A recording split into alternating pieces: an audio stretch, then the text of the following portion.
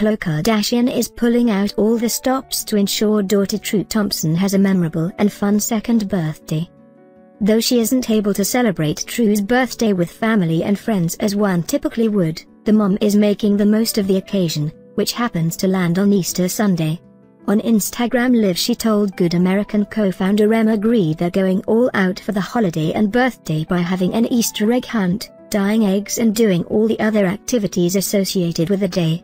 She's never had like an Easter egg hunt because she's always been too young, so I'm going to do fun things that's engaging and different for her, the 35-year-old shared.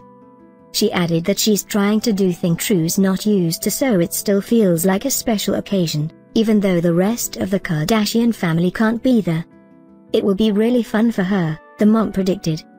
Last year, Khloe and ex-boyfriend Tristan Thompson threw a huge bash for True's first birthday, complete with ice pops, cotton candy and other essential treats. While this year's party won't be nearly the size of the last, the most important thing is both of her parents will be present for the festivities. A source previously shared that Tristan continues to visit both Khloe and True at their home in Calabasas, something he has the ability to do since the NBA postponing this season for the foreseeable future. It's been nice for them to be able to see him more regularly.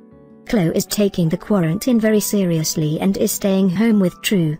There are no playdates or family time other than with Tristan.